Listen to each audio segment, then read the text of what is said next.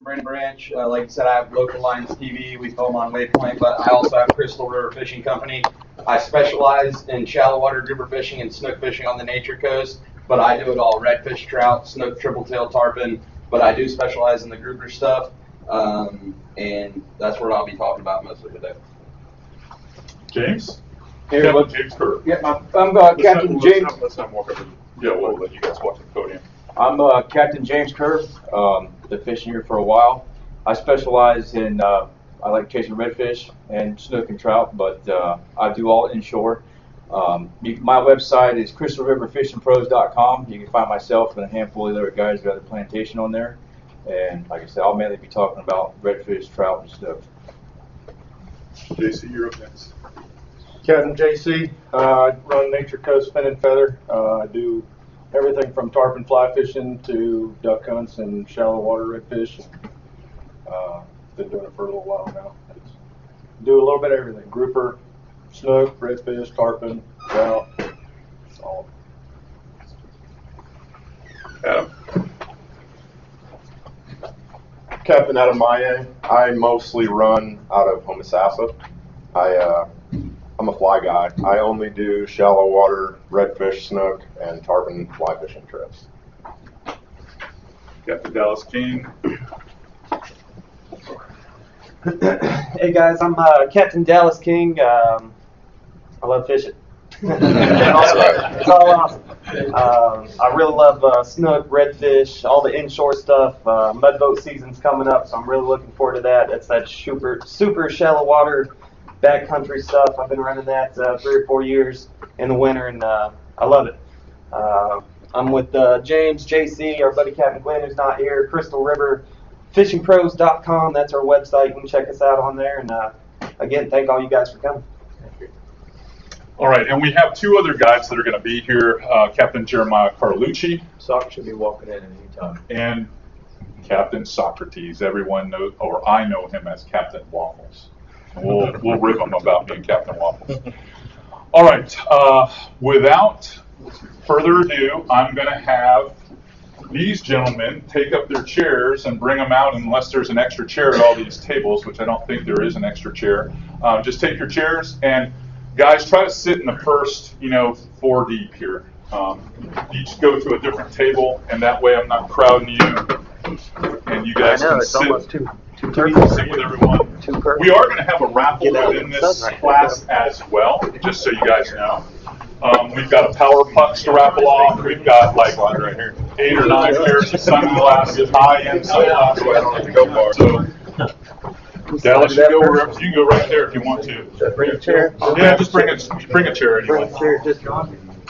We're gonna.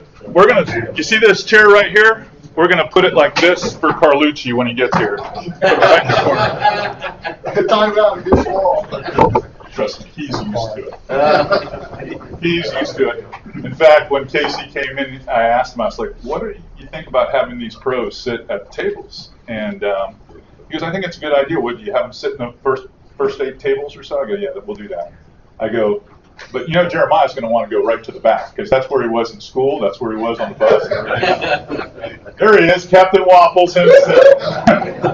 Well, I'm going to make you come up here and get squirmy right away, because I'm going to have you introduce yourself. Okay. How are we doing? We're doing good. Thank you for coming. Yes, sir. Where can I put these? I'll take care of it. I'm Captain Socrates. Been guiding out of here for about 2.5 years now, fishing out of here my whole life.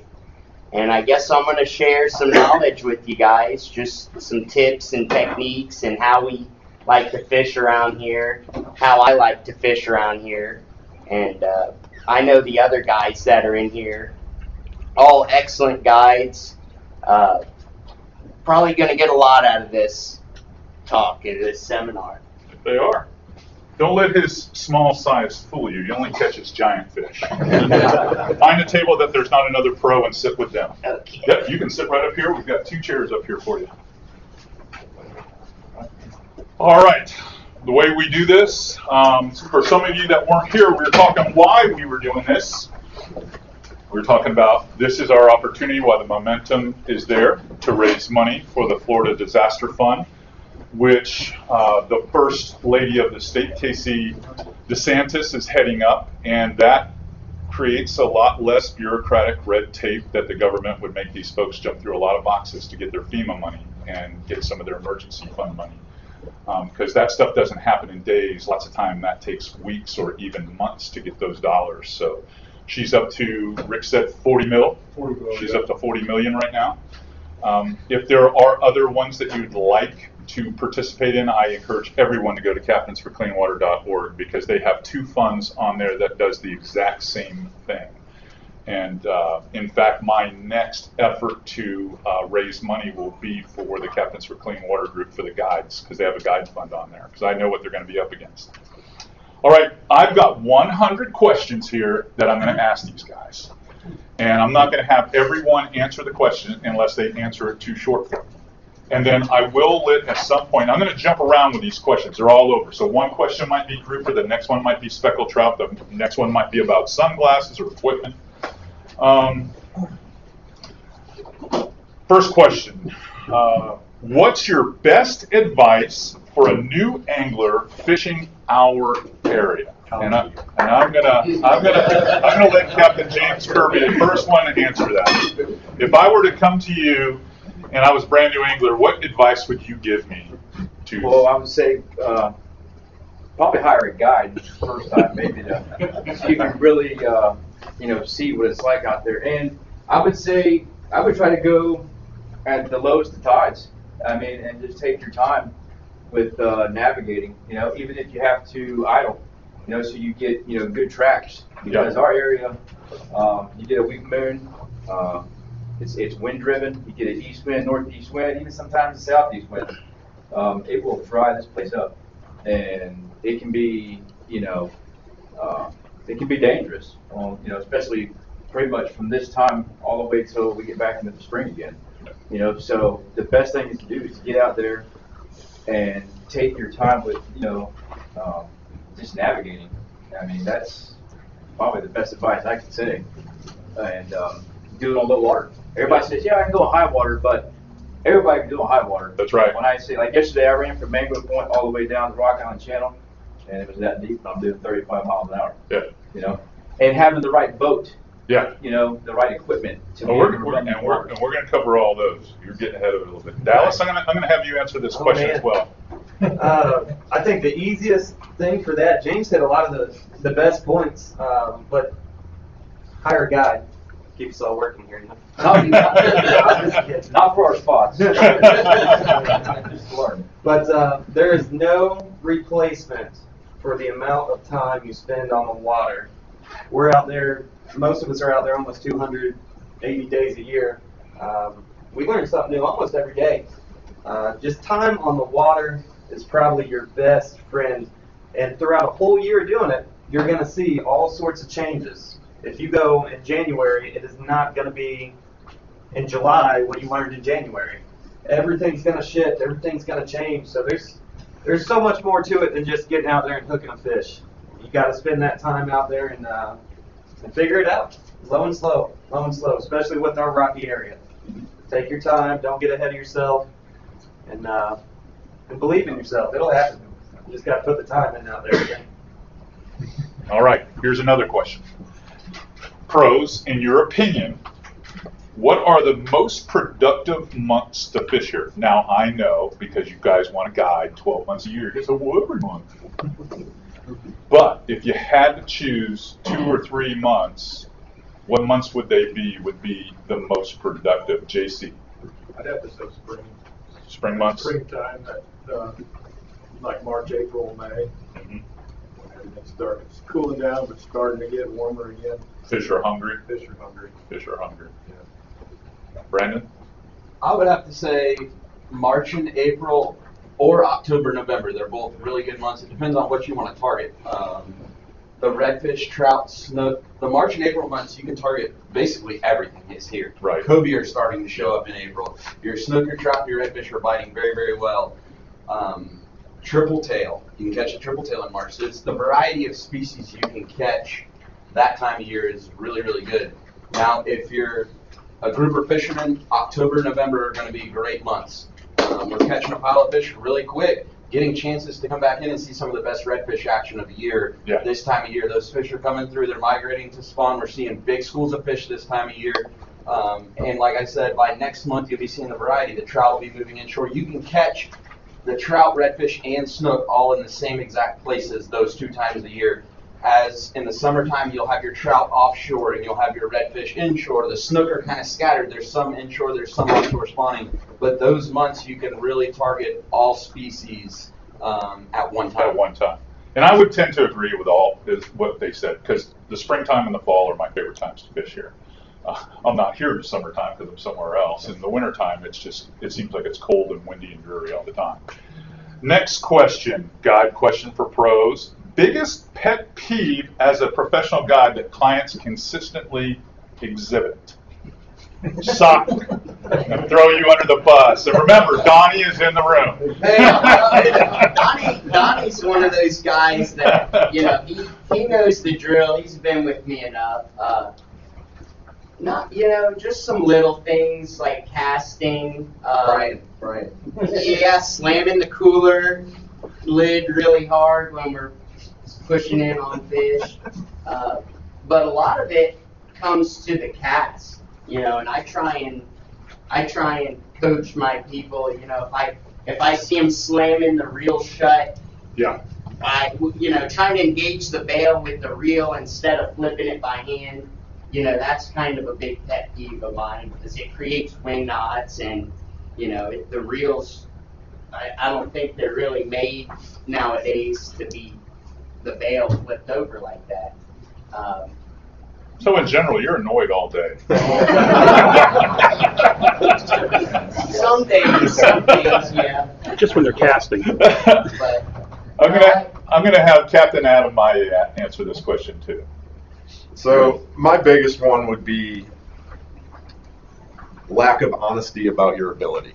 I don't mean that in a mean way, but if we're going on a fly fishing trip and you tell me you can cast 70 feet and in reality you can cast 20 feet, we need to mitigate your expectations and spend a lot more time in that charter learning how to cast instead of catching fish. Because to catch fish on fly, you need to be able to cast more than 20 feet around here. And I have a lot of people that on the phone can cast a really long ways, and then on the boat they can cast 2 rod lengths, and that would be my biggest peeve. And I'm fine if you can only cast 20 feet.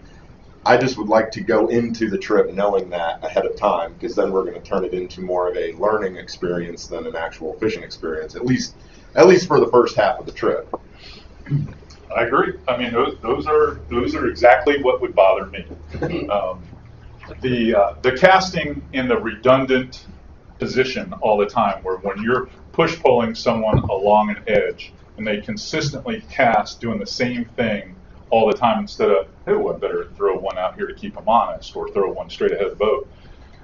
You're constantly reminding them to do that, but if you don't, they'll keep doing the same thing because it's a comfortable cast and they've got the timing down, so they don't want to change it.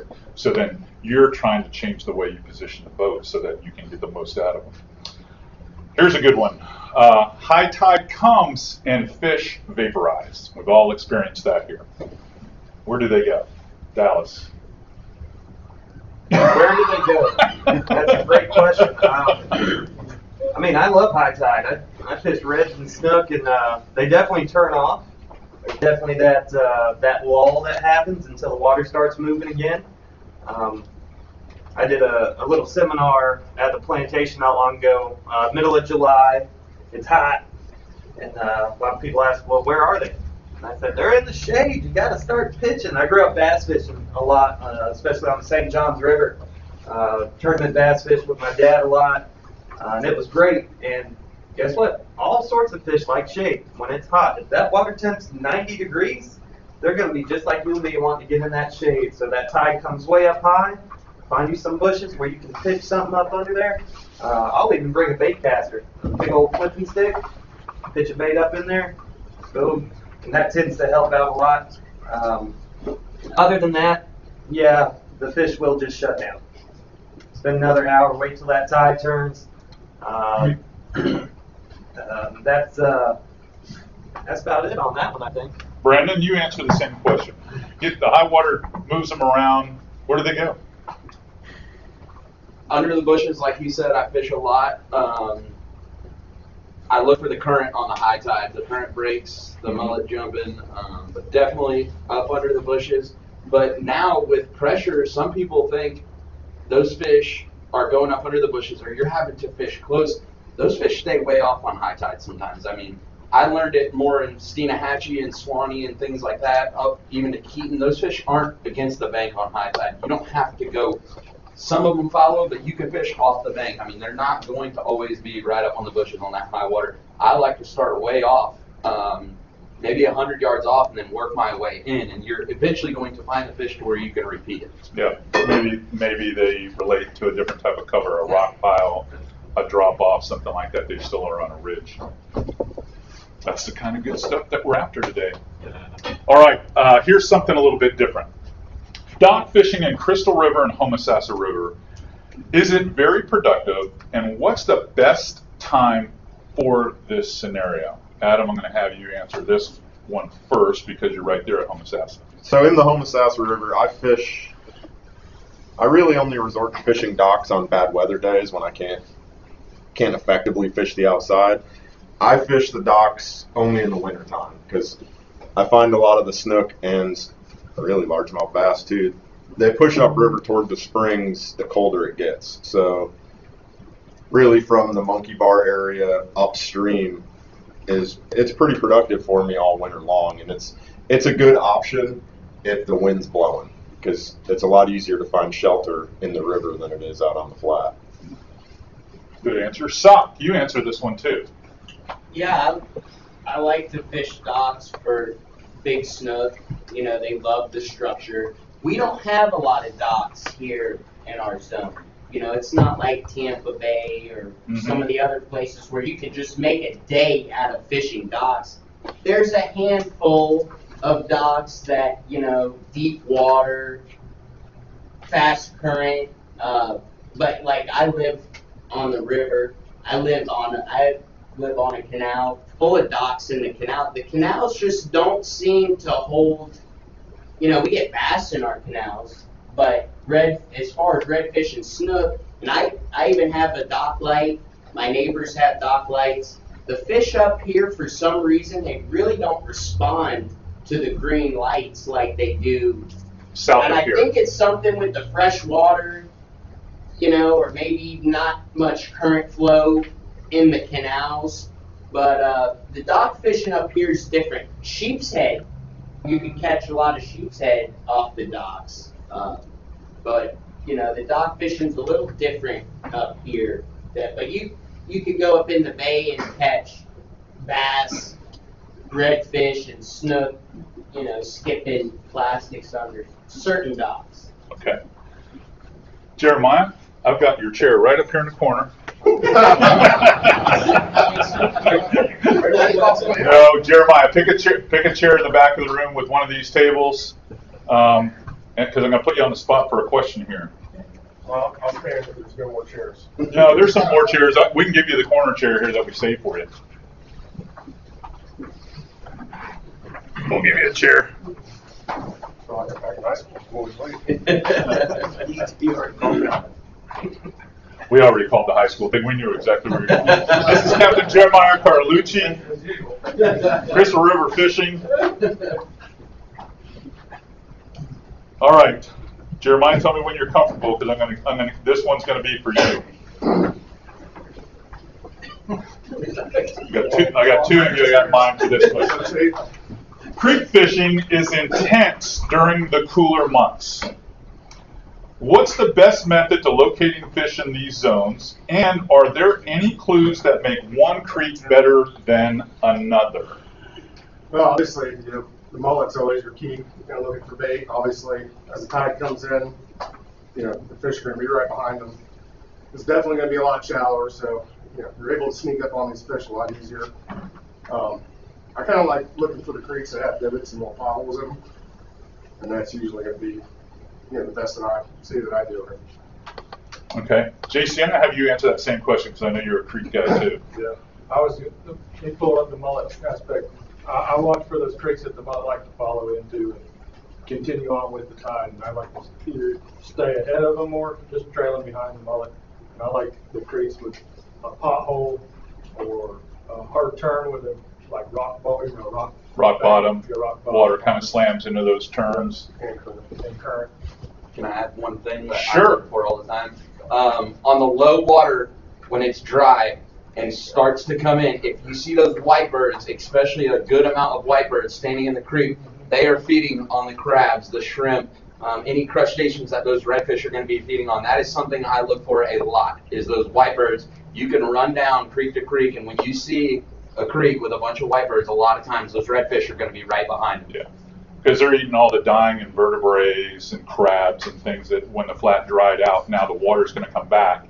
And honest to God, the life cycle of those creatures isn't that long. So when the water comes up over the top of them, that's just like wafting cookies and baked goods and stuff like that, and those redfish go right to it, right to it. All right, another question.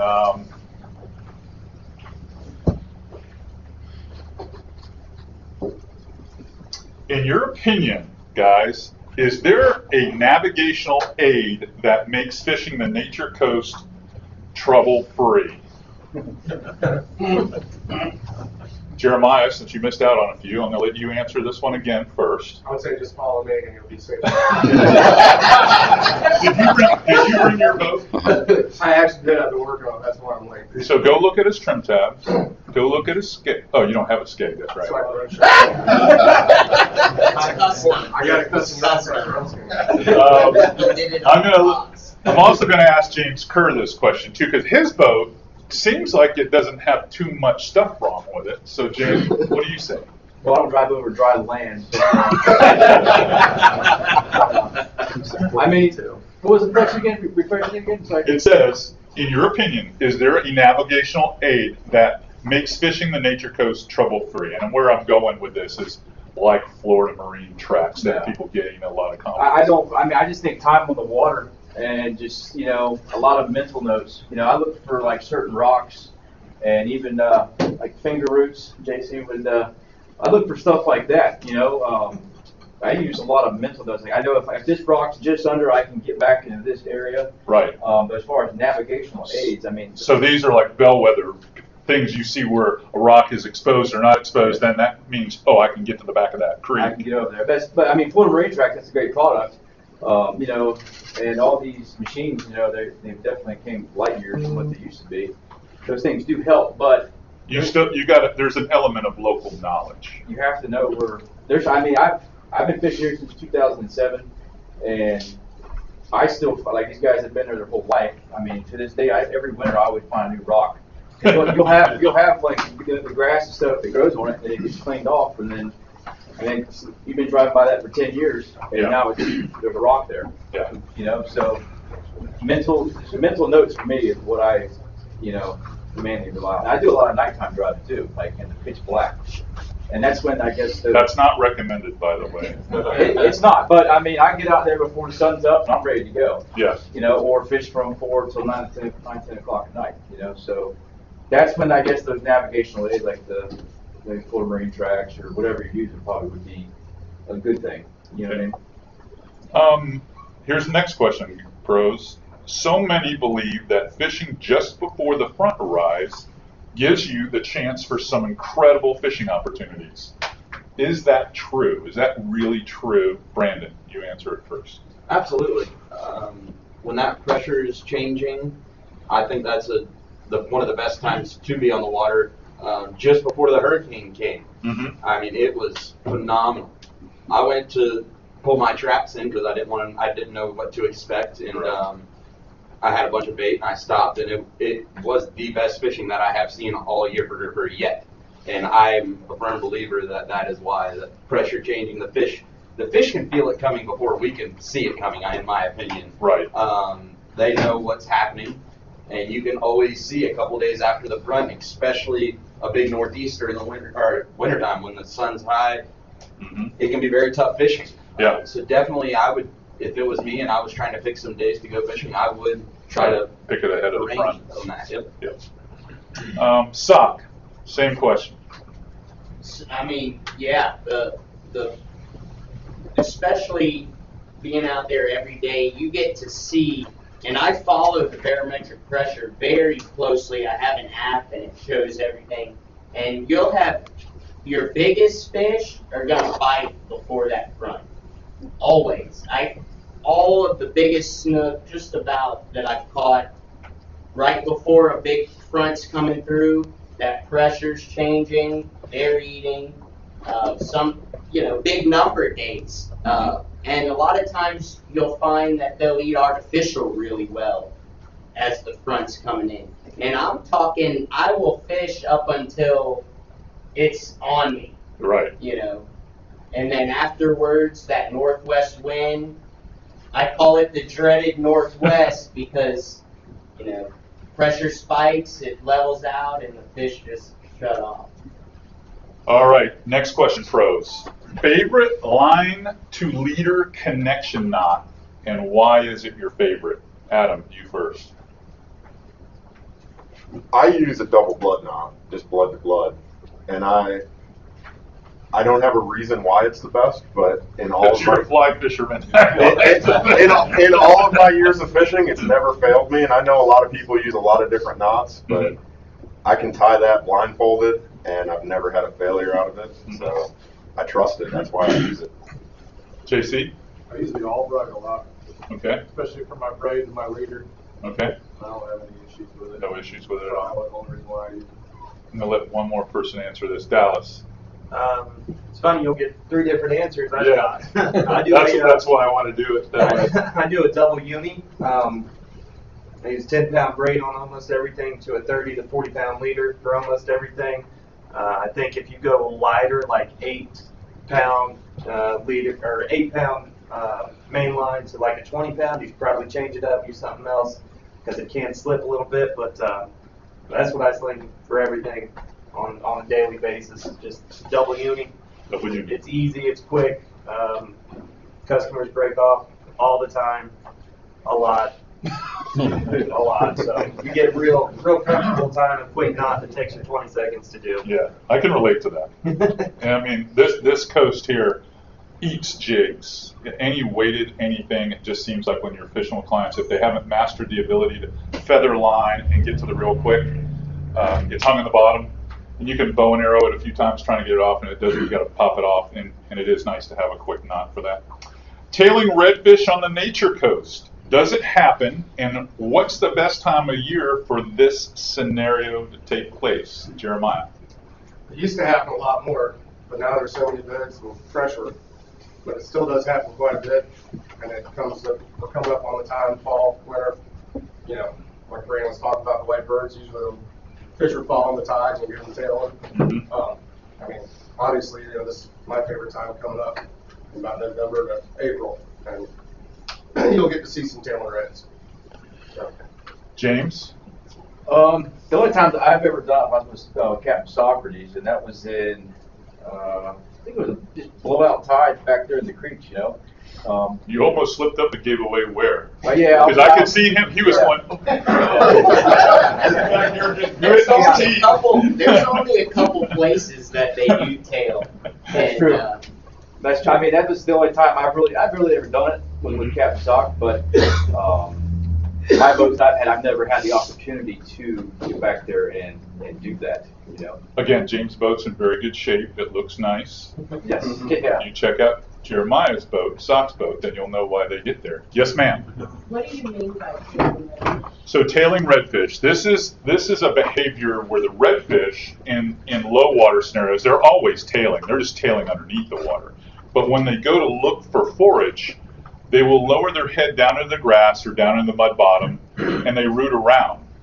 And when they do that, their tails will kind of break the surface of the water, and you see them, and grown men almost come to their knees. I'm watching Shipley, and oh my God, you're talking about tailing redfish. It'll bring them to their knees. All right, here's another question. Gator trout are considered what size in this region, and when and what technique works best to catch them? This could be fly, artificial, or anything else. But gator trout are considered what size in this region, and when and what technique works best? JC. I like throwing hard baits for them, or some of the soft Paul Browns. Paul Browns, yeah. They're one of my favorites. But a gator trout for me is anything over 24 inches. Anything over 24. Good to know. Brandon, I'll let you answer this question too, because I know you move around catching gator trout. But It's one of my favorite things to target, especially throwing topwaters or anything on the surface. February, March, and April are my 3 favorite months to catch them. I fish the Steenahatchee to Keaton, the Spring Warrior area a lot. And I'm looking, most of those big trout that I'm catching are in less than 2 feet of water. On the hard bottom, the little tiny potholes, even here, those 3 months are going to be really good. Like JC said, throwing the hard baits, but I really like to throw something that you have to fish in shallow water, a top water, or something, a floating bait. yeah, something stays up high. Something that stays high in that shallow water. My biggest trout that I've ever caught have come in less than a foot of water. Especially in Steenahatchee, it's a lot easier place to fish because you're drifting those flats. You don't have to be in the creeks. There is some rocks, but it's not as hard. You can make really long drifts there on that skinny water and basically never have to use your trolling motor, or you can just drift and catch them for miles. But yeah, those 3 months are when you're going to find those fish with eggs in them. I do try to handle them really, really careful that time of year, especially those big 20 inch and above. I'm really, really careful with because those fish are holding eggs that time of year. That's when you'll find your heaviest trout. Yeah, it's a big initiative that you probably see on social media now called Release Over 20. If you're going to keep trout, keep the ones that are under 20 inches. They don't produce nearly as many eggs. And that's what keeps your trout populations happy. And that's the blue collar, that's the working man's fish. That's what everyone wants to catch out here. And we have some incredible trout fishing out here. What signs of life do you look for to locate game fish of any type? What's your signs of life? B said something about it earlier, but I'm going to go to Adam on this one. Signs of life. Mullet. Mullet. Mullet is my #1 indicator when I'm on the flats. If I'm pulling a flat and I don't see any mullet, I usually pack up and go to a different flat. They're that important. Good piece of advice. Jeremiah? Well, it's funny. Yesterday, mullet too, but yesterday I was on my way out and I seen a pile of ducks, cormorants and white seagulls diving, and I'm looking, there's all these little tops bait. I don't stop. First 3 casts I keep a trout for me. They're just lady fish. They were all just mixed up together, and they're kind of making their way in. So a crowd draws a crowd, so to speak. Dallas, what do you look for? These guys covered it a lot. I'll give you something that I just talked about the other day to my clients. If you're in a spot and you know it's starting to get trouty, it's that time of year, and you start catching ladyfish, I really think that they are peas in a pod. If you can stand catching a handful and them making you mad, slamming up your boat, pooping on you, all that, if you can fish through them, I like when I catch ladyfish because I know there's got to be trout around. I think they're peas in a pod, and I think that's something that can be added to what was said and help. If you can stand them slime me up, you can stand it, and they'll be there with them. Here's an artificial lure question. Does artificial scents like Procure or anything else, it could be Carolina lunker sauce or Gulf or whatnot, but does artificial scents like Procure give anglers an advantage? Yes or no? I'm going to let JC. To be honest, I haven't really. Yeah. No. So obviously it doesn't matter to you. So I'd like to try it on a few things. Yeah. In the wintertime, especially when I'm fishing for trout, I always wipe a little bit on my miradines. I use the DOA jerkbaits as well. They have like a little fold that's inside there. I'll put a little bit in there, because in the wintertime when it's real cold, I throw those baits out and I barely move them. So I think anything that is that's scented, I think it's going to help. And I do a lot of dead sticking. Sometimes if I'm fishing for trout, I just do a couple twitches and let it suspend. Let it just sit there, and I think it gives an advantage. I mean, especially when they go to bite it. Maybe sometimes trout they they short strike some things, yes. Sock, what do you think? I know you got 5 baskets of live bait behind your house, but when you do use an artificial, do No. you cheat? Like James just said, in the wintertime, when we're fishing baits a lot slower, Yeah. and especially soft plastics, I used to put it on, when I was younger, I'd put it on skitter walks and stuff, but it would peel the paint off of my Younger, heart. like 2 years ago, or? Like 15 years ago. But I think it works in the cooler months when you're fishing baits a lot slower. Summertime, we're going to be moving the baits so quick that, I don't think it's more of a reaction strike. I'm of the same belief. I think that scent, if you're going to add scent, whether it be hard baits or soft baits, that you don't need as much as you think you do, for one, because the fish can pick up scent just like your wife can tell if you've been somewhere.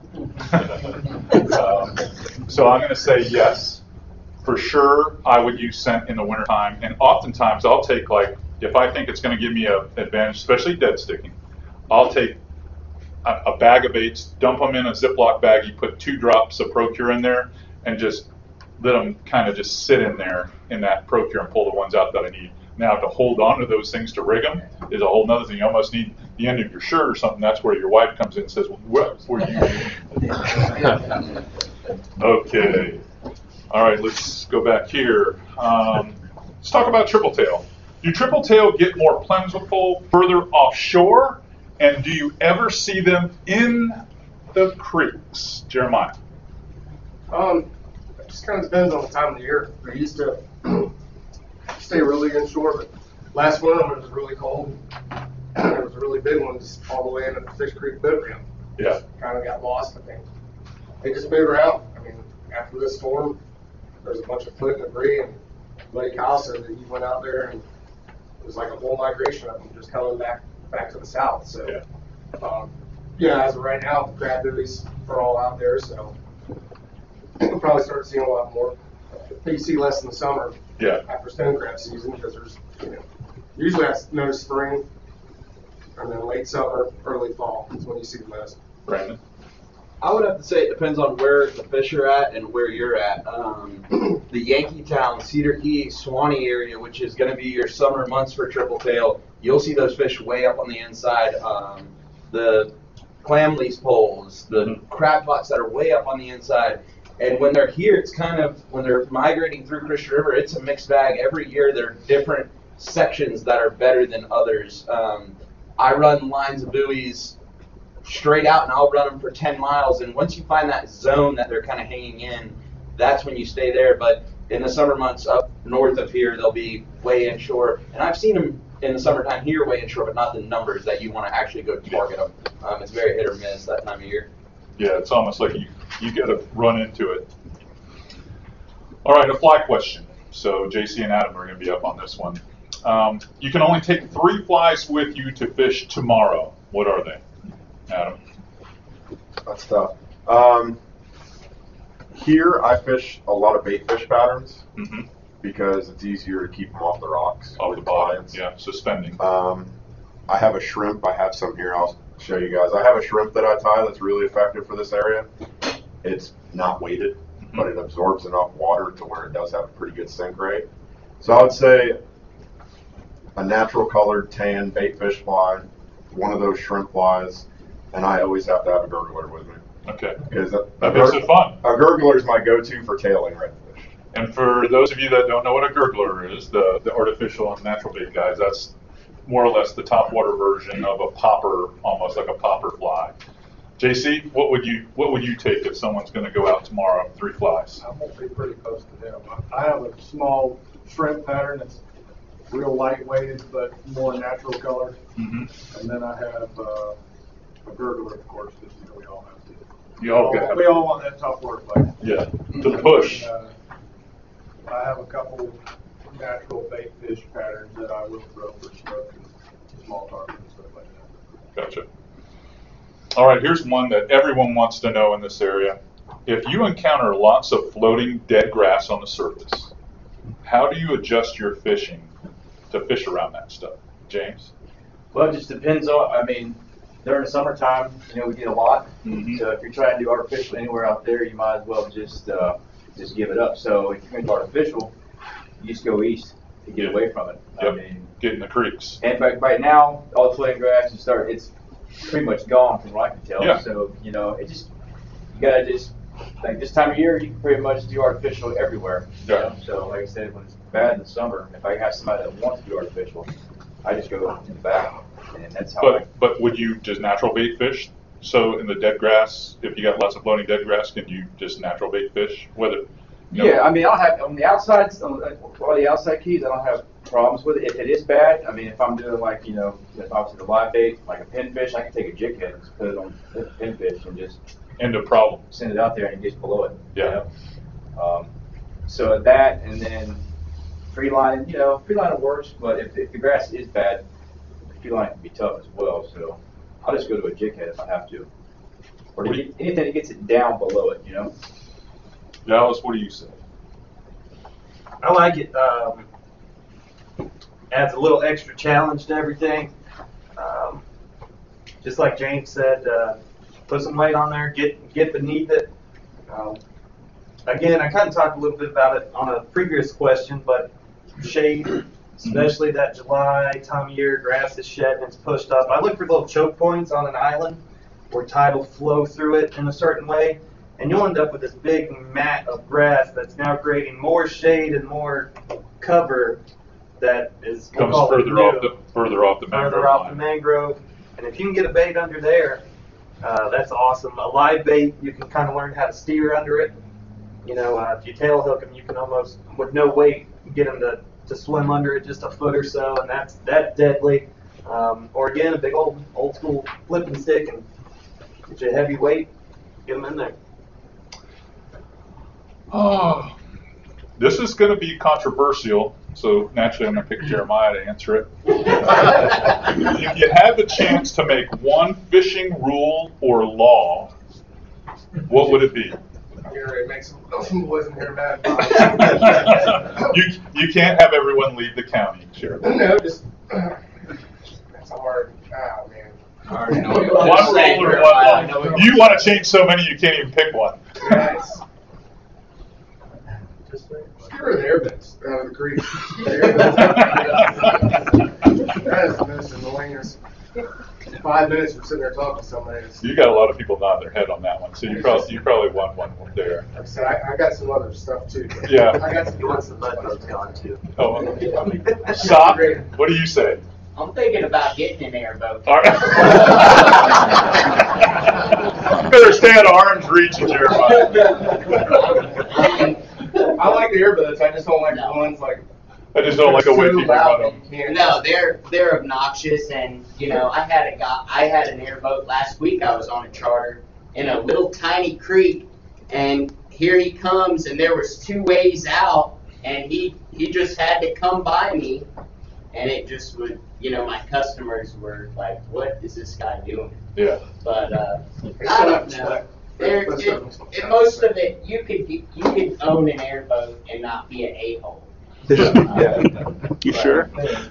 Now, when I called these guys professionals, I meant that in a very loose manner.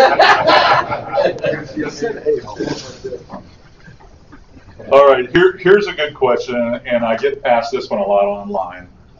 How do you guys maintain your tackle, your rod and reels, so that it stays in good shape year-round? Is there a trick to that, James?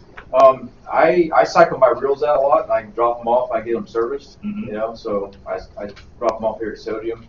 I spray.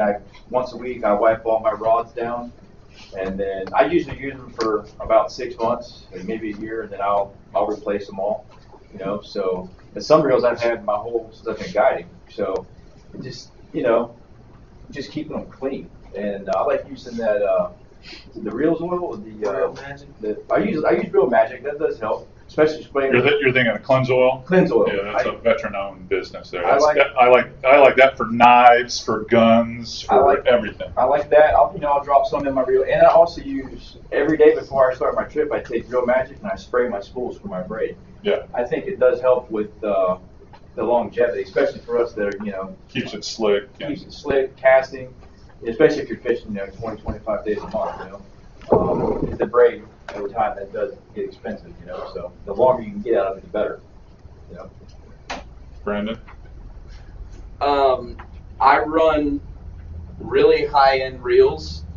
They last a long time, but now with the Daiwas, and I don't know if Shimano does this or not, but Daiwa, on their high-end stuff, they give you 3 years or 5 years, depending on which reel it is. You can send it to them as many times as you want. Yeah. Send it to California. Yes. They will go through the whole entire reel. Anything that's broke, fix it for free. Yeah. So spending the money on a good reel that you're able to do that with is very important. I send my grouper stuff off twice a year, send it to them. They go through it. I actually was at the Daiwa factory a couple weeks ago, and I saw the guys in the back. They have a team that is just doing that, going through reels and just oiling them, greasing them, making sure everything's working. So yes, you're spending a lot of money, but you're going to get more time out of that reel because you're able to do these things with it. That was a good answer. All right, here's one that I can help out with. Is Ned rig fishing productive in this area? Is it a technique you use regularly or just seasonally? Adam? I don't do it a lot, but I do use it in the winter when I am.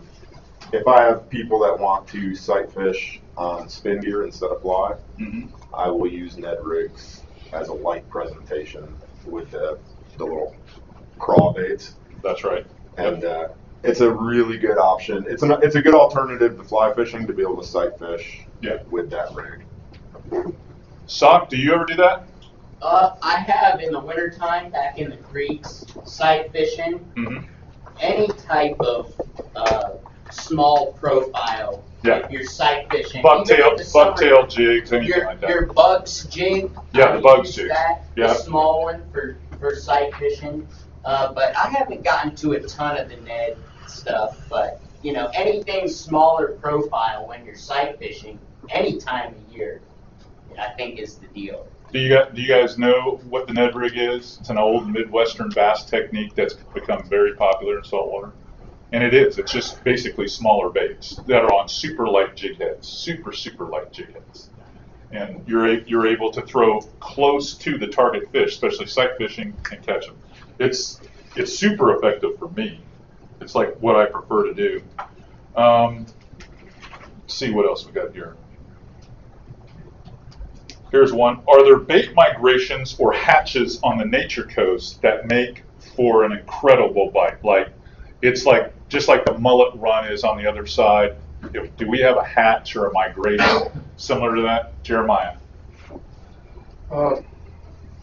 Usually something like October.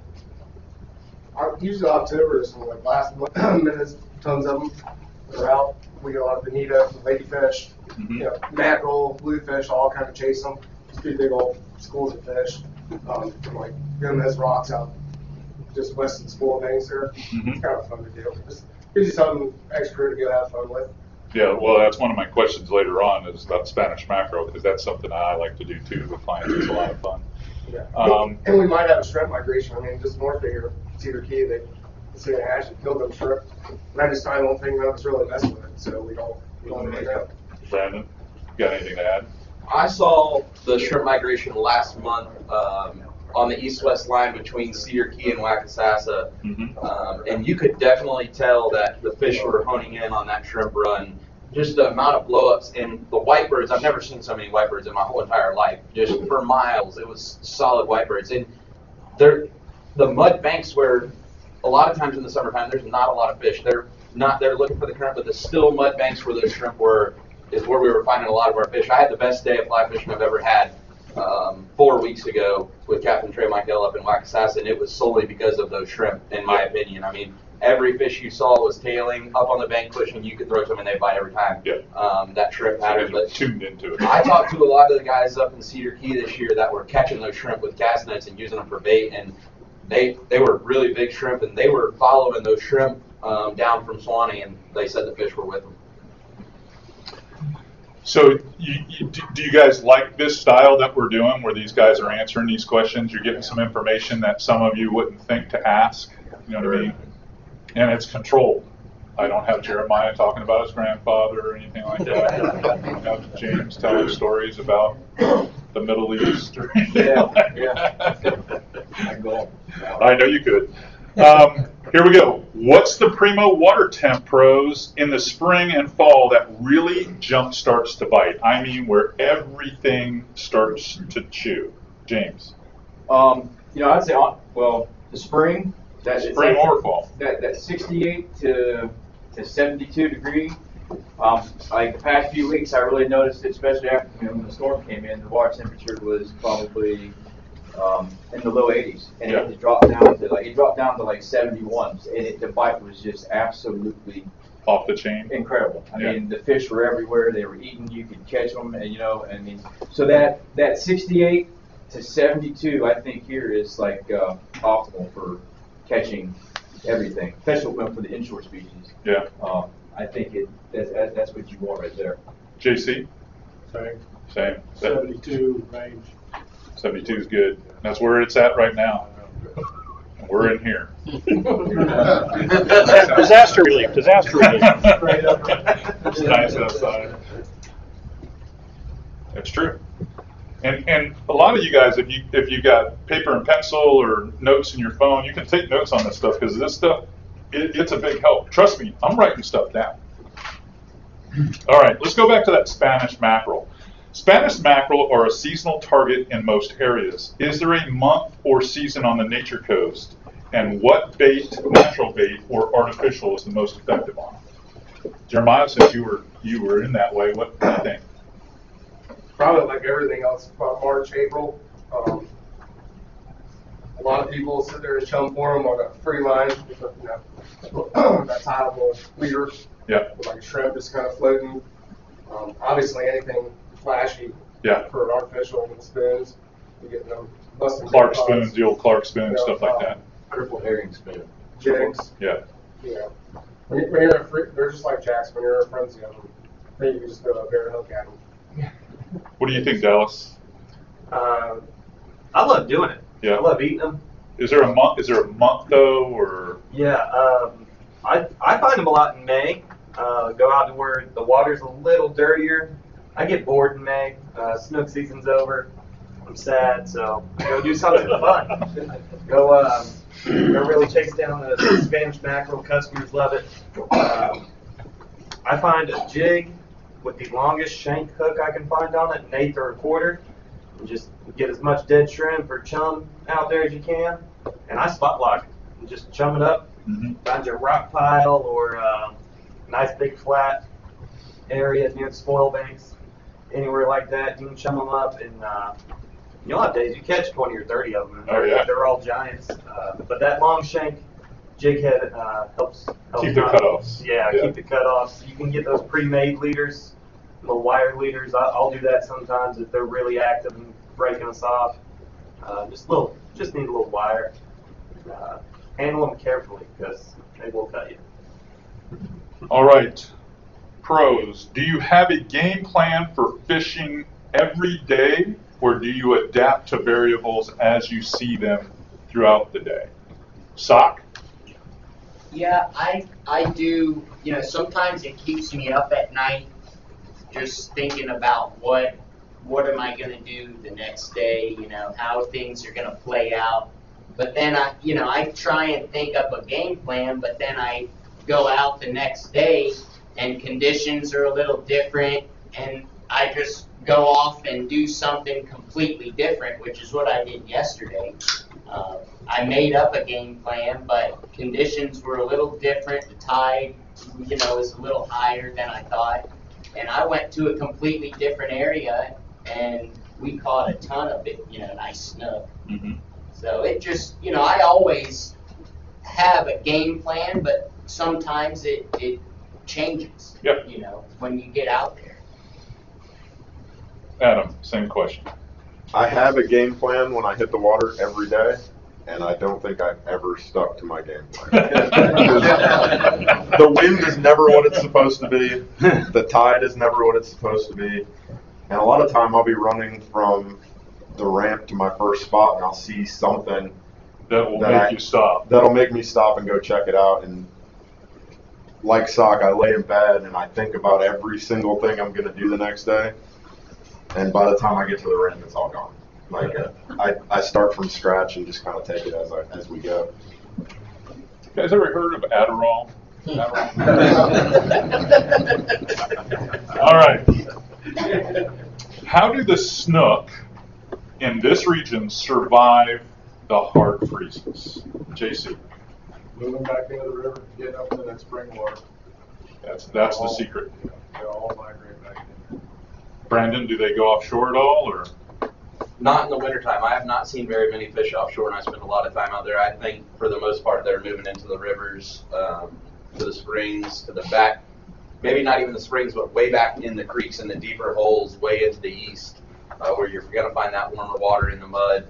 Back in Ozello, way back in Chazowitska, just deep in the creeks back there where that water is staying a little bit warmer. That is where you'll find some of your fish kills if we get a really hard freeze. But a lot of those fish are going back there trying to get away from it. Yeah, going as far back as they can.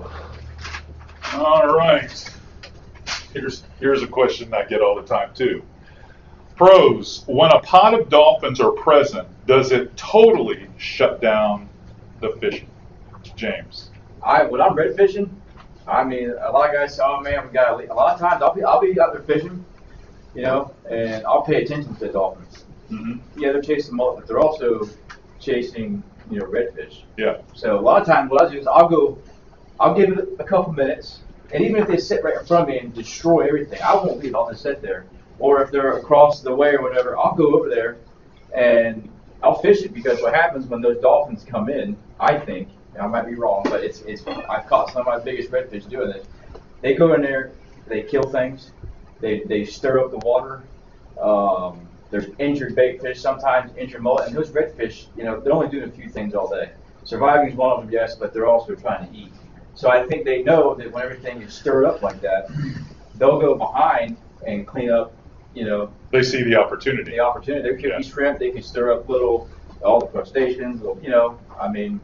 But some people, they see dolphins, they're gone. I use it as an advantage sometimes. It just depends. Jeremiah, what do you think? I like it. You like it? I've been sitting on this place like James said, sit there and watch redfish going around, and porpoise come through, and all of a sudden they just turn on. Obviously, yeah, sometimes you don't want to see them, but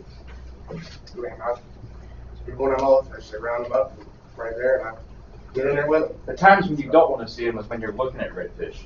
You got like 50 right there, and they just come right through them, and like, dang it.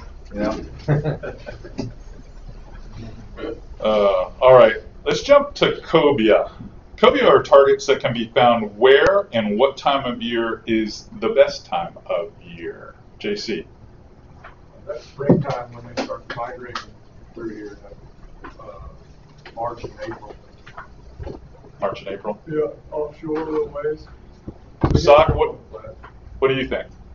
I used to catch a lot of them offshore grouper fishing 40, 50 miles out. That's where, I would say majority of our cobia are going to come through on that nearshore to offshore range.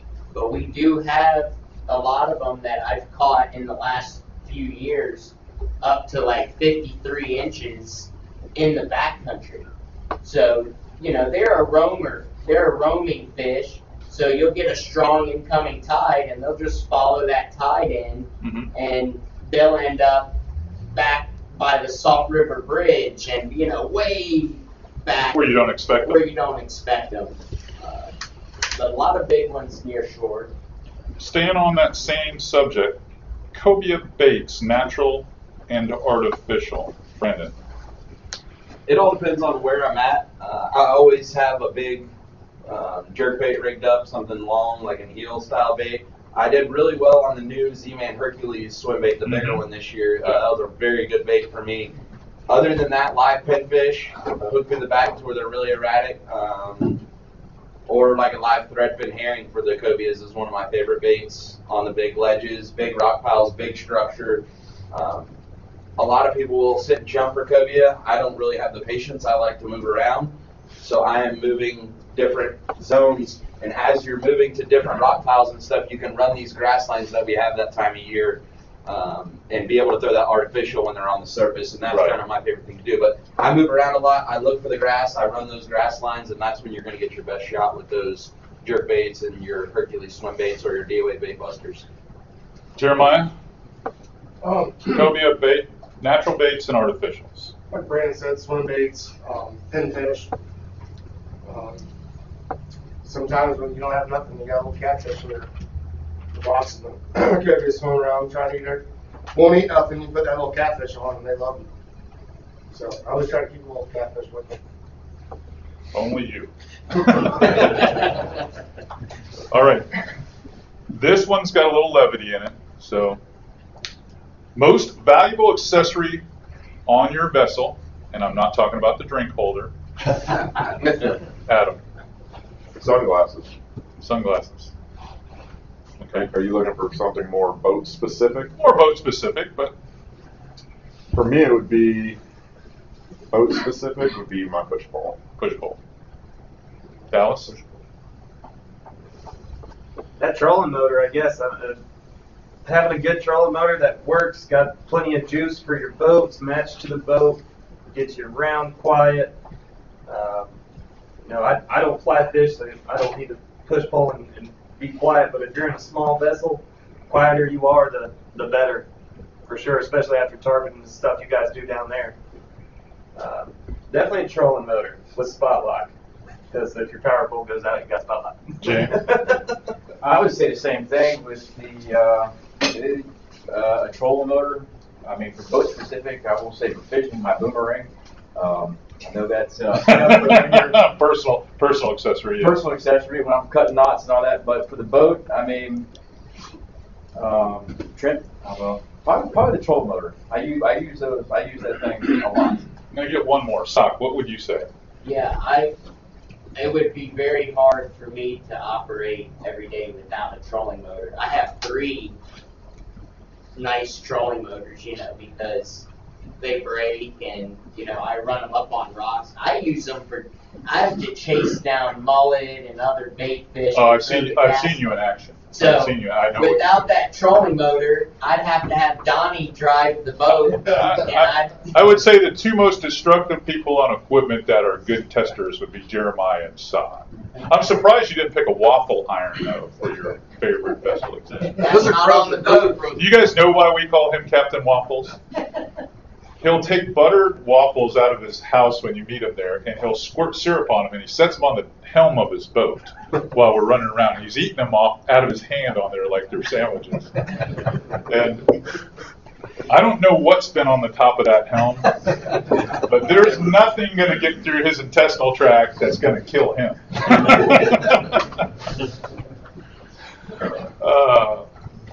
All right, here's a good question. Do fish get trapped in the creeks during the extreme low tides? JC. Yeah. They do get trapped in there. So they don't all come out. They don't all come out. And I like fishing them on those extreme low tides. I run a mud boat.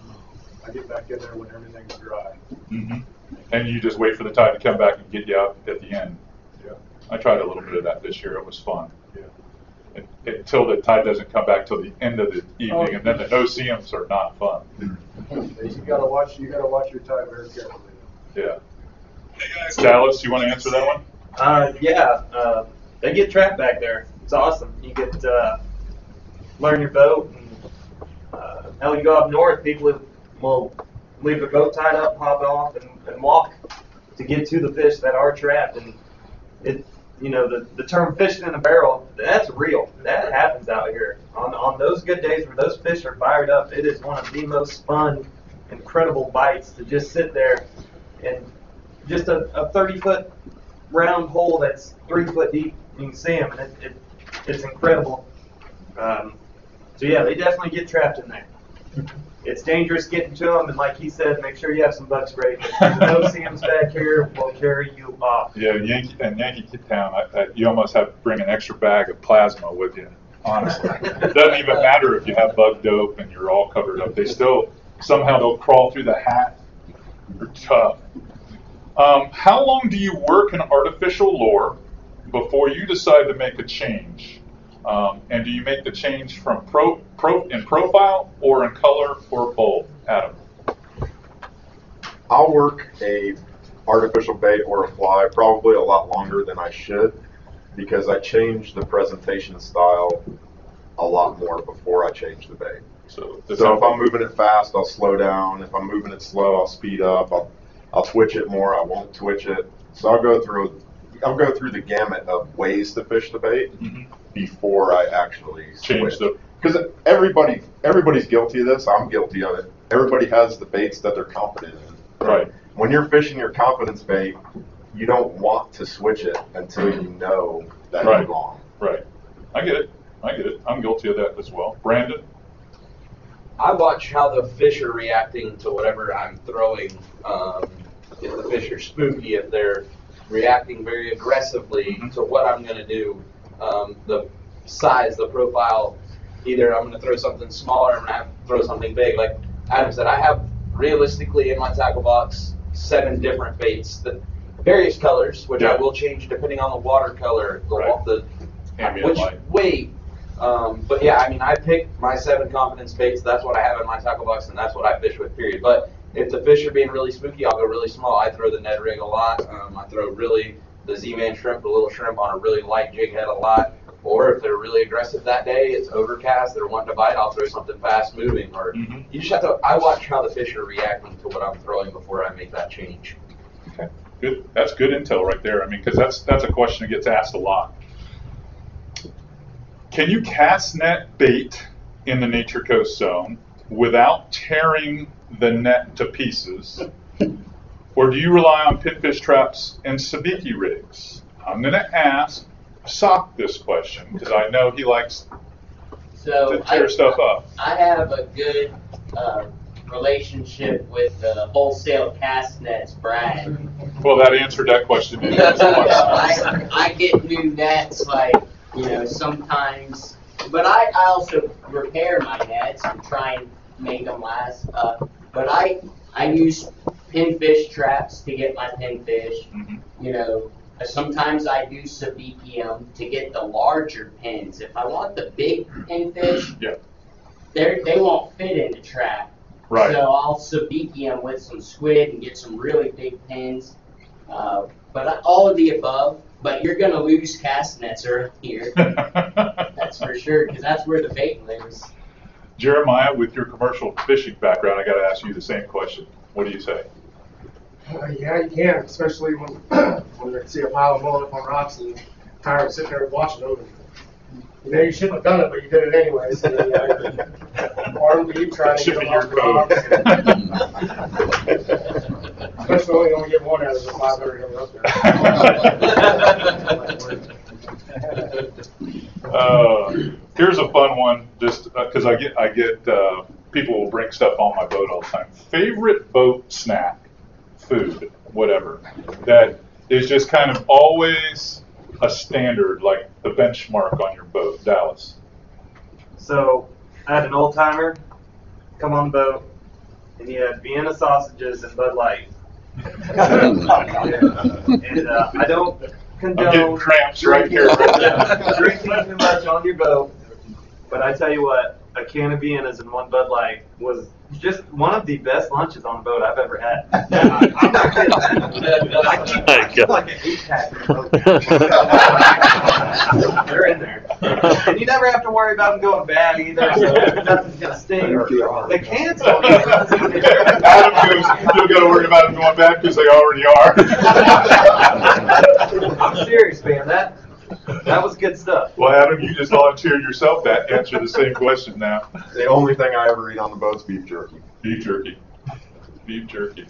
JC? Pickles. Pickles. Cheez-Its are good too. Cheez-Its are good. Brandon? Probably beef jerky. I don't eat much of it. Yeah, you're too busy focused on fishing. I already know Sox's waffles, so I don't even have to ask that. Jeremiah? And you can't say energy drinks. I was going to say Copenhagen. Copenhagen. I believe you do eat that. But yeah, beef jerky is probably something. Oh, good stuff. Good stuff. All right. Dark 30 in the morning has always been the rule to take advantage of the early bite.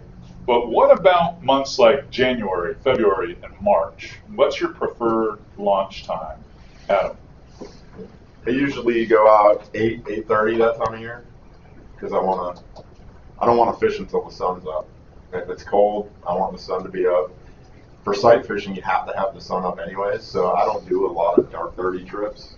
Because, I mean, I will certain times of the year if we're going to throw top water in the morning, but 8:30 is usually my standard. All right, Night Stalker, I know what your answer is going to be, James. That time of year, I mean, in the summertime, yeah, I'll be early all the time. But that time of year, January, February, I usually wait for the tide to come in. You know, if it's later in the day, especially but that time I'm doing a lot of drop fishing, so you know, even if the tide starts coming at 9 o'clock, I won't leave till noon, 1 o'clock. Just let it get in, let the water get in, because those fish are going to move up on all the hard bottom, especially the trout. Yeah. You know, to get warm. So I'll wait. You know, and I don't care if I'm fishing at 4 or 5 o'clock, but you know, it's going to be warmer. And the bite typically in those months is later in the day anyway, when Yes. the fish really start, because they're cold-blooded, so they've got to get the water temperature once it has enough radiation in it, it gets them kicked off. You'll see everything get more active later in the day. All right, let's see. Bottom makeup is important here on the Nature Coast. What types of cover hold speckled trout, snook, reds, and even grouper? Brandon. The hard bottom, the rocks. Year round, you're going to find your fish on the rocks. In ledges for the grouper, any kind of wrecks for the grouper, but that hard rock bottom, the light colored, especially for the trout. The gold stuff. The golden bottom is what we call it. That's what we're focusing on most of the time, is that golden light colored bottom. Yeah. I was riding around when I was here full time all the time instead of migrating from Tampa Bay and fishing up here out of Chaz, where all the bottom is gold. And I rode around with Jeremiah one day, and he goes, "You see all these gold spots? Don't go near them." And I'm thinking, how do you not run near them? They're everywhere. Jeremiah, anything to add to that? The kelp grass, you know, The kelp grass, that's what I was looking for too. But Yeah. like Brandon said, the gold bottom, he could be drifting along for trout, all of a sudden hook into a grouper because he's got a hole 20 feet away. You know, just We pole a lot of creek mouths and things that'll have that long kelp grass that will lean over. And the fish sometimes get in behind it almost as a current break, like it's a rock. And you'll see redfish coming in and out of it. You always see snook down inside of it. It's always a challenge to be able to fish that stuff and not, you know, get hung up. Can't really fish it with hard baits as much as you can with jigs, but it's a lot of fun. We catch a lot of fish. Are there big redfish schools? I'm talking schools that are over 50, 100 fish in a school that appear on the Nature Coast on what time of year? James. Yes. Yes. I've been on multiple schools the past few weeks where, you know, I'll have 100, 150 fish. Literally, you catch one and 25 come with it. Yeah. And I always have an extra bait ready. So as soon as I see those fish, tell my clients to catch in there and they hook up right away. So there's, you know, right now they're everywhere. And I think after the storm, it definitely it pushed in a lot of fish. Because we had that super high or the super low, and now they're coming. I don't know. It was just like overnight. Like they might have just been late this year too. Yeah. You know, it seemed like this year was one of those years where everything was either a couple of weeks or a month behind. Okay. But yeah, I mean, there's been multiple schools out there in the outside area. You got to find them. Yeah. You know, but once you find them, there can be 100, 200 fish in one school, and they're all upper slot, over slot fish. I mean, you're getting 35 inchers, 36 inchers. It's really a good time right now to be fishing out there for the redfish.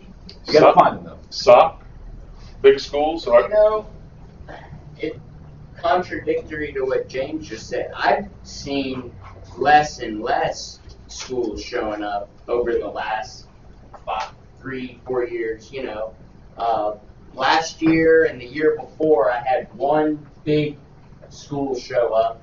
They were there for a few days, but the traditional spots that always held schools of reds, end of August, through September, they're just not there.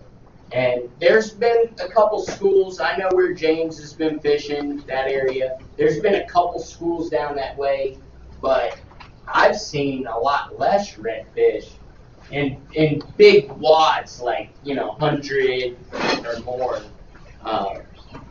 And I don't know, every year's a little different. Yeah. But I've seen it decline. Okay. That's good to know. It's good to know that. Because you guys are on the water a lot, both of you. All right.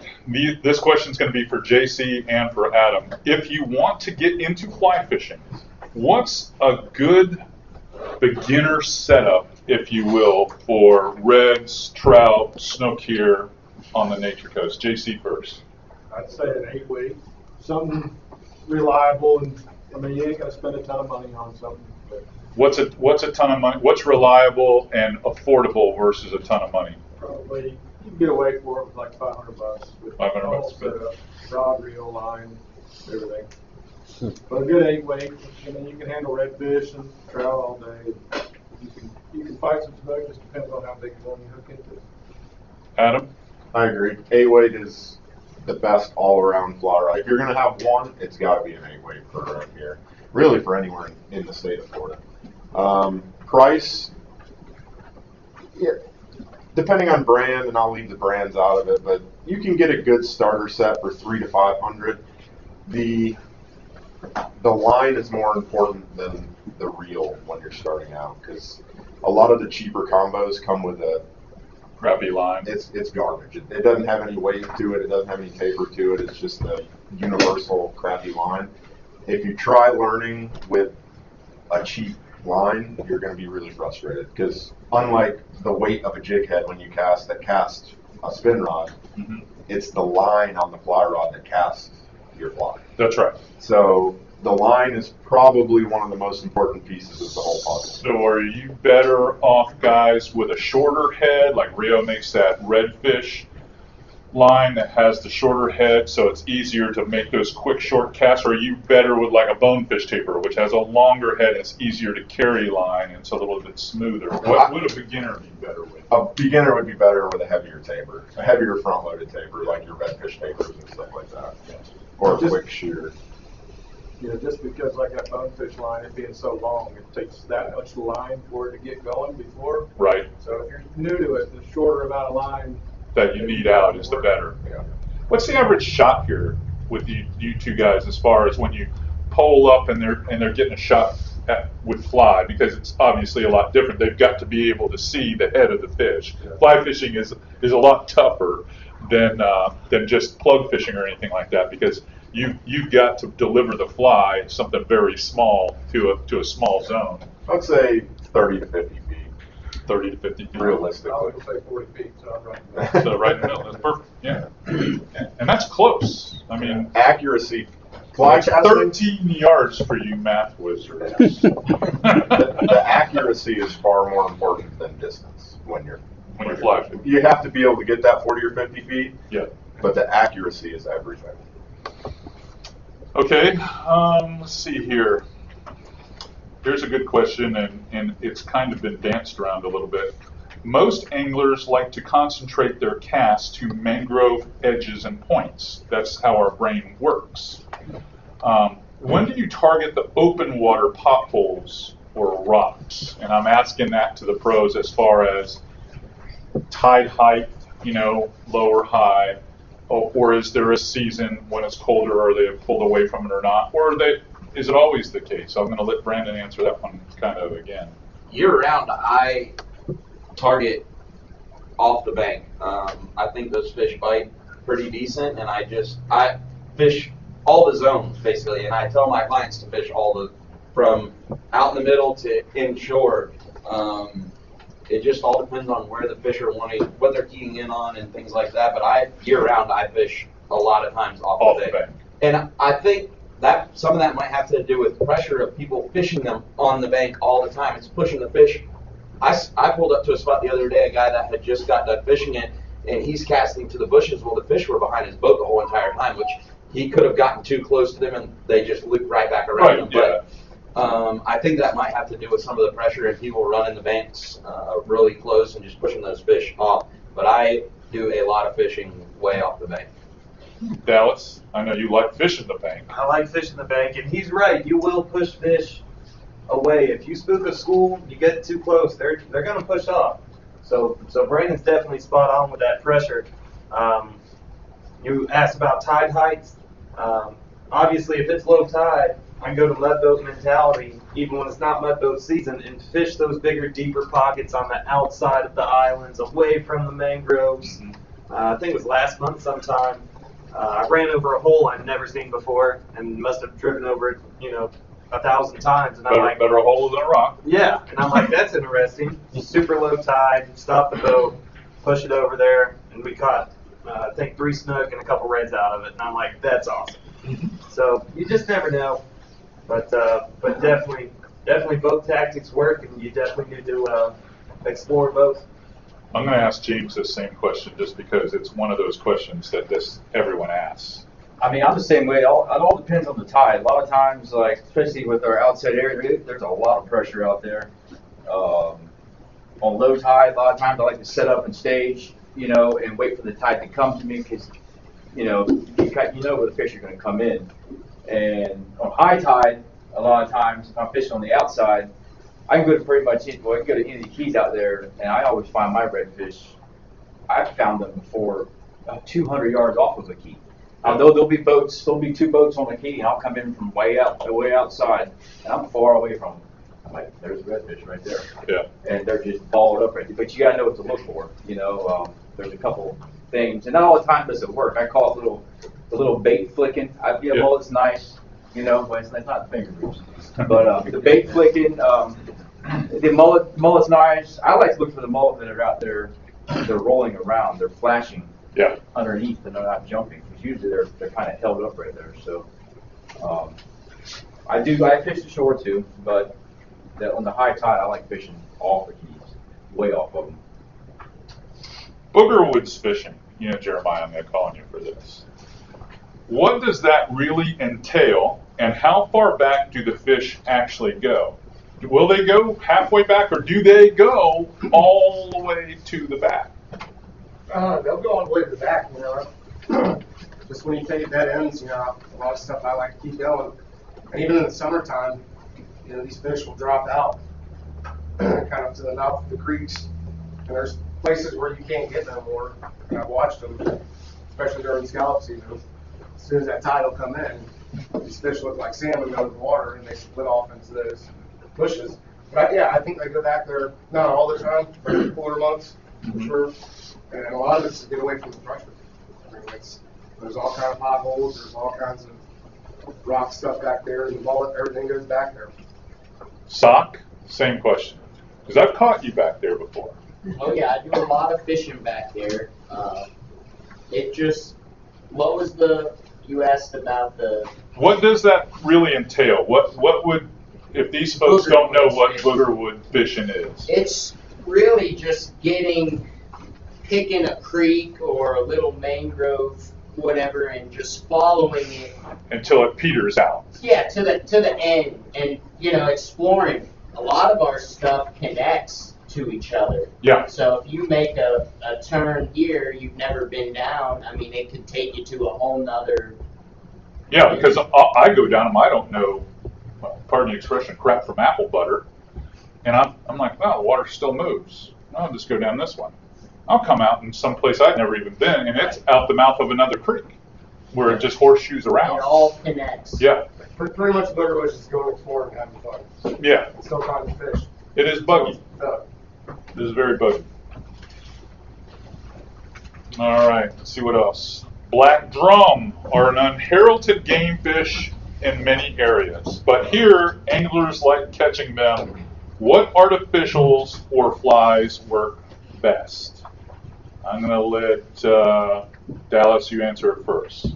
Do you even target these guys? Yeah, I actually just found a school last week, and they're awesome. Sight fish them a lot of times. I know the question was for artificial and flies and whatnot. Tell us the natural bait. If you find them, blue crab It's a Mo- little secret, man. It's money. It's money. I go up to Charlie's. I say, hey, I need a dozen of your smallest blue crabs. They give them to you. I cut them in half, big pair of shears, hook them right in the paddle fin, and drop them down. Normally, I like to put an 1/8 ounce or a 1/4 ounce jig head on it, with at least a 3/0 hook jig head.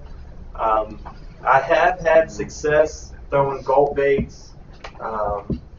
It's got to be something soft, something stinky. Yeah. If you're throwing artificial for them, and they are just so much fun. We don't eat them. Those are breeder fish when you get those big ones, and I think that's actually the profile picture is a 14-year-old with a 42-incher on my Facebook page, because they're just fun, especially for younger kids. JC, I know you fly fish and you could catch them on fly too, but if you're going to throw artificials or fly, what would you throw? I was going to just pick between the two. Yeah. I mean, like you said, gold. I used to throw a lot of gold shrimp on a big dead stick and just leave it sit there. They'll just come get it. They'll just come get it. Adam was a camera boat for me one time, and we were fishing with Bernie Schultz. I don't know how many of you guys know Bernie. Bernie's a unbelievable bass angler and an antique lure connector, among other things. But Bernie and I were out there, and we would see these black drum on these reefs out of Yankeetown. And we were taking Miradines, and you'd see one, and he'd be up on a reef, and you'd swing like a 27 MR, like a big old hard bait, and you'd throw it. It looked like a pinfish landing in front of him, and you'd kick it 3 times real hard where it flashed like that, and his head would come up, and then you just start reeling it away, and he'd come all the way to the surface, and you'd see his head come out of the water and go poof, just eat it right off the surface. It was just a matter of getting their attention to catch them on that. And I don't know why we kept doing it. It's not like the sexiest fish in the world to catch. But the way we were doing it, you could see it all, and the drone could see it all. It was just a lot of fun. All right. Talking about different species, let's talk about sheep's head, our popular target for winter and early spring fishing trips. What's the best way to have success with sheep's head? James? I really don't do a lot, but the guys that do, they usually go out in on the shallow water rocks in the cooler months, February, March. I've done a little bit of it, but anywhere, in the shallow water rocks, and I'm sure the boys, they can get them in deep water as well. And you do catch them on the inside from time to time, but it's more of a, for me, it's more of a fish of opportunity. A bycatch, yeah. You're not really target them. Jeremiah? My favorite month is November, catching them in real shallow and potholes and before they even really get offshore. They're usually a lot bigger. And obviously offshore there's some big ones, but November is probably my favorite month, early December. And how are you catching them? You catch them on natural bait? No, shrimp. Natural shrimp or jig head. Usually right there at flood tide. I'll get it. That's usually my best time to catch them. Any of you guys got another way you catch them offshore or anything like that? Were there any bigger, like spawning? Brandon's like, I don't know if I want to share that or not. All right, I'll give you all in on a secret. And I just figured it out last year, but I went down to Jimmy's seafood cellar, and he had some dead crawfish. And they worked phenomenal for those sheep's head. Yeah. Last year was the first year I did it, but they're hit or miss if he has them. If he has some, he'll call me, and I'll go up there and get them. But that crawfish, if you can get your hands on them, those or the little fiddler crabs, all those techniques work really well. But that crawfish last year was money. So what have we learned here? Sheep's head, like what's your best time for sheep's head, think? It doesn't. I like it moving. The problem is with that really hard, like a full moon is really, really tough just because that current is so strong out there offshore where I'm doing it. I have moved out there to about 30 to 40 feet, and there's a pile of fish out there, and you can really fish them on any tide. It's just weight dependent. You want that thing sitting on the bottom. I carry basically from a ½ ounce all the way up to a 3 or 4 ounce weight because I want that thing. I don't want any bouncing. I tell my people all the time, let your rod, if it's even rough, just let your rod go up and down. You do not want that thing coming off the bottom. You know what we used to do for pompano in strong current deep water? We used to take a heavier jig, like a 2 ounce jig, and we would tie a piece of monofilament behind that with like a fly or something like that, and we would lift that jig so it just make a little puff.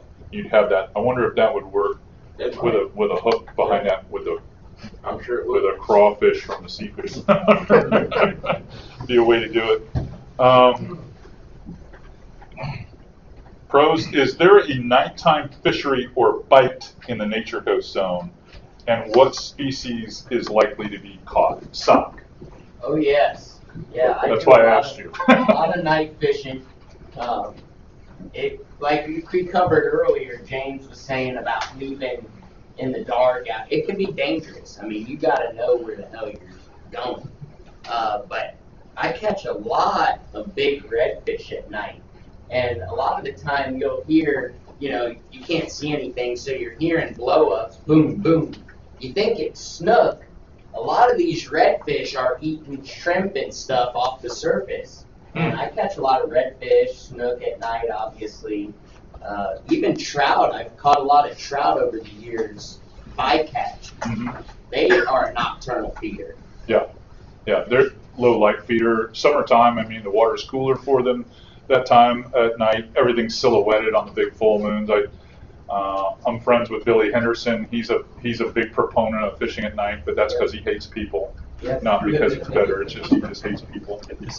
But he's good at it. He likes to catch fish on lures. Yes. And if you're a lure guy, nighttime is the right time because they eat. Yeah, They eat and you can lures fool at them. You can fool them. James, I know you're an early riser too, so Yeah, I mean, nighttime bite. this time of year, if I'm leaving, like now all the flipping grass is gone. If I get out there on a good tide and it's still dark, I'm slinging topwater. You can catch snook, redfish. A lot of times I've been out there when I'll leave at 5 a.m. and I'm already, if I got 3 guys before the sun comes up, they already got their fish. Now the rest of the day for me is easy. So the low light nighttime stuff is definitely it's fun. I mean, I got to have the right people. Like if they really want to, I've done it a handful of times in chartering. You got to have the right people, because like Sock said, it's dangerous, I guess, to drive around out there. But lures flying. Lures flying. Yeah. But it's definitely you can definitely do it. It's just real dark out there. Yeah, I like leaving early this time of year when the water temperature is perfect. I left with Robert Mealy the other day, and we came out of the back of a creek and basically checked up halfway down the creek on a flat where you could see mullet barely in the twilight kind of pushing around, and got 2 snook and a big redfish like right away. I mean, just right away on top water because it was just the last part of the outgoing tide. So it was super, super skinny. The tops of the crab pots were coming out of the water. And we drilled those 3 fish real quick, and then the water got a little bit slack, so then I made a run to try to get to moving water again, And then we caught fish on the first part of that push, but as soon as the water started getting high, then it started getting hard again. Then it was like fishing out in the open, trying to catch trout, whatever, until the tide got low in the afternoon. We talked earlier about what's the perfect boat. What is the perfect boat for fishing the Nature Coast year-round? Not just the mud boat, not just the airboat, but what's the perfect boat for fishing year-round? I'm talking about draft and so that you can fish productively in the winter, but you can still fish decently in the summer months. And when everyone asks me, what's the perfect boat, I always tell them 3 boats. That's what I always tell them. But if you could only have one, which most of us can only have one, what is it, Adam? You really got to define what you want to do as an angler to be able to pick a boat. There is no perfect boat to do everything here. You can't. The boat that I'm taking up in the Booger Woods and the shallow winter stuff, you can't run 40 miles offshore. So you got to define what it is that you want to do. For me, a flats boat is the perfect boat because it does everything that I need it to do. JC? See, that's the same thing, though. You gotta pick what you want to do. If you want to run offshore, big boat's great. You can still get inshore on the higher water and stuff like that. But if you want to spend You push your flats boat pretty hard, though. I see you in it most of the year. Yeah, I've had it on 30 miles. Yeah. So the answer is it's going to be pretty tough to have one boat that can do everything, but it's better if you just have 2 fishing buddies and one guy has a skinny boat, one guy has a bay boat. We're moving through a lot of these questions. We're going to probably take that barbecue break here pretty quick. Here's a question, and I'm going to go back to JC on this one. What's the earliest and latest month? So the earliest month and the latest month you can locate tarpon around the Nature Coast. So I start locating them around April. Okay. Like second to last week of April. And I just got done fishing for tarpon at the beginning of September. So. Wow, so that's a good stretch. That's kind of the way it is in South Florida too. It's almost the same schedule. Brandon, anything to add to that? That's about the window. It is what it is. We'll have a few resident fish around, but to really catch them, that's the period you're looking at. Yep. Here's one that'll get a lot of you guys from, and then I'm going to give my son a heads up here and let you guys break for some barbecue, because I know everyone gets tired of sitting in these very comfortable plastic chairs that you stretch your legs. So I think they're rated Cameron, consider this your 5-minute deal. But this one will take a minute. Best rod and reel setup for all around inshore fishing here. I don't care what brand it is. Just the reel size. What I'm really after is the reel size, the rod length and action, and the braid line weight. That's what I'm looking for. And I'm gonna ask each one of you this question. So I'll start with Dallas. 10 to 17 pound rod. I love a lot of bull bay rods. Mm-hmm. They got great warranties on them with customers that we have breaking stuff. 10 to 17 pound with a 3000. I like Shimano, a Stratix, affordable and great. If you want to get one a little better, the Twin Power is awesome. Mm-hmm. I love that setup. You can catch snook, reds. You can go out, catch your trout. It's light enough. You can still have fun with trout. Mm-hmm. Fairly stout action. If you're whipping around a popping cork, a J hook, a live bait, I like them kind of stiff, a fish stiff. And I think that's the best setup. 10 to 17 with the 3000 on it. You can go offshore and catch nice sheep's head. Yeah.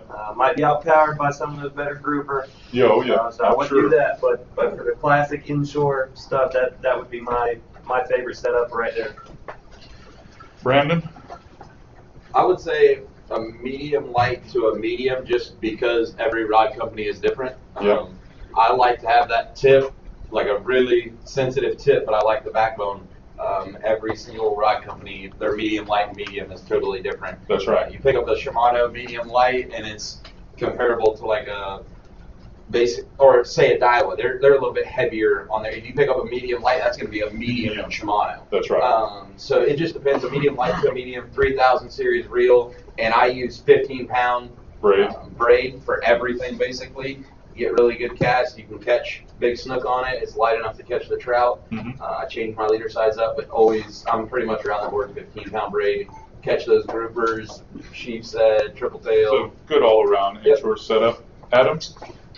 So for inshore, I like 3000 size reel, a 7-foot plus rod, Mm-hmm. and I'll agree with him. I like medium action on the rod. For fly, 9-foot, 8-weight. Yep. And I like a faster action rod, so you can make the quicker pop shots. Yeah. James? For reels, I like to use anything from a 2500 up to like a 4000, just depending on what I'm targeting. I use 2500s a lot in the wintertime when I'm doing a lot of casting for trout. Mm-hmm. I use all Shimano, like the rods. I'm a bull bay guy. I use anything from a 7-footer, especially when I'm trout fishing. I think it's a 7.2 I use. I use that a lot for trout fishing. And all my redfish rods are all, medium, 6 to 12 pounds sometimes, 8 to 17, just depends on where I'm fishing and how I'm fishing. Yeah. And then, for the snook, I always up everything up. And then my braid, summer months I use 10-pound braid, and then in the winter months I usually drop down to 8. I use all Power Pro Slick V2, which I've been using that stuff for years, and it works great. Yeah. So for me, it just depends on time of year and scenario, and what I'm targeting and how I'm targeting them, though. So it just depends. JC? I'm like Brandon. I like that medium. 7 plus. I like a 7.5 with a solid 3000 reel. And like Brandon was talking about Daiwa. Yeah. With gut regulars, wild gut regulars. Yeah, those are the the two big brands. I always throw 10 pound on the 10 pound all around. Yeah. Jeremiah? So I'm a Finley and a Finn guy, 2,500. I use medium light, medium. 7 foot to 7'6" when I'm targeting. I'm throwing a lot of lures and thin point gas. I go to the 7 footers. 12 pound Suffolks. I use that leader line anywhere from 10 to 25 pound. Just depending on how cold and everything else. Yeah. Scenario, lures, whatnot. Stop. So I brought one of my, that green water right there. That right there is a typical Inshore all around. That's a 3,000 twin power with 10 pound super slick. I run all 10. That leader's awfully short on that one, but Yeah, that's but a you're sticking 7.9. That rod is a 7.9. I use a lot of 7.6s, and I like a light rod. I use a lot of ultralight stuff and really whiffy stuff, but for an all-around 3,000, I catch snook up to 40 inches on that combo, and I like to use the nicer stuff. Evidently. This is expensive. That's a G limit water. What's a twin power? $450. A green. I don't know. You got 1,000. This is a client rod. Yeah. How much money are you paying him, Ron? Donnie tips me. Donnie's worth Some nice stuff. Just to put my 2 cents in, I mostly use 8-pound braid. And it's only because I want them to be able to cast as far as they can cast. But I'm throwing artificial all the time, so I don't have to have anything heavier. And I'm typically never fishing anything deeper than 4 foot. Everything's shallower than 4 foot of water. And 8 really breaks closer to 20. Yeah. And it breaks closer to 20 when it's wet. And I just tie a really good knot system. If I think I need more tippet, I'll tie on like typically 15-pound fluorocarbon leader, and then I'll put a little piece of like 30 on the end of that, just so the bait, like a mirroring, has more action, if you will. And that way, if I've got a client who's 72 years old, who's got a crappy shoulder that he's getting over shoulder surgery, a 7-foot, rod's not too heavy. It can be medium light, 6 to 12, maybe 8 to 14. He's still going to be able to make a really long cast with anything that weighs between 1/4 and 3/8, which when you really start adding the lures up with the jig head and the plastic and start weighing them on like a Weight Watcher scale, like don't tell your wives you're using your food scales for that stuff, but if you put a paper towel down, there will be no evidence that there was a plastic bait on that thing. You can tear it for the one piece of paper towel. And it is amazing because that little added casting distance on every cast, blind casting, especially because I like to fish the open stuff too, it'll equate to a couple of extra fish every day. It really does. Yeah. Something none of us touched on, and I'm sure there might be a couple guys in here that use it. What is your go-to bait casting rod? Because I myself throw a lot of bait casting, but what is your go-to bait casting rod? Probably a 7-foot rod. I like a 7-foot medium action rod. That way it'll cover everything from 1/4 ounce all the way close to 5/8, which is the lion's share of the lure weights, because I'm a big on balancing lures with rod actions. That way you're in the sweet spot and you can swing them as hard as you want without backlashing. If the action's too heavy, then you got to have a heavier lure. Like when I'm throwing that Hercules minnow, I'm throwing like a heavy action rod. I'm throwing basically almost like a flip. What pound braid do you throw? Most of the time I throw 20. 20. I throw a 20-pound braid. Well, I brought the rod here. I got 20-pound braid on a Tranks. This is a 150 Tranks. This is probably maybe 1/4 ounce, maybe 3/16 clip shrimp. 20-pound braid. This is typically what I would use. 7-foot medium, 20-pound braid. This is a 150 size rod setup here. And it's accurate. I can catch fish as big as I want on that. I do like using the heavier ones. Like if I'm fishing for me personally, I'll use nothing but the big. I like to use the big rods. I like Corrado 200s, and I'll still throw those on 20 or 30-pound braid. And I'll throw the big Hercules minnows, or like the 5-inchers, or I'll throw some of the bigger shad baits. Because that's how you catch the big snook. You just make super long casts and reel it back. And when we fished the Cracker Invitational with the ladies, you had some big snook, and my girls were throwing artificial, but I made them throw long baits all day long, 4,000 reels, you know. But they caught some big snook in that tournament. So, all right, we're going to release you guys for a little bit of barbecue. Give you a chance to stretch your legs, hit the restroom. We're going to try to convene back in here within the hour. So let's try to be back and start coming back up here about 1:30. Go check out some of the raffle items down there once you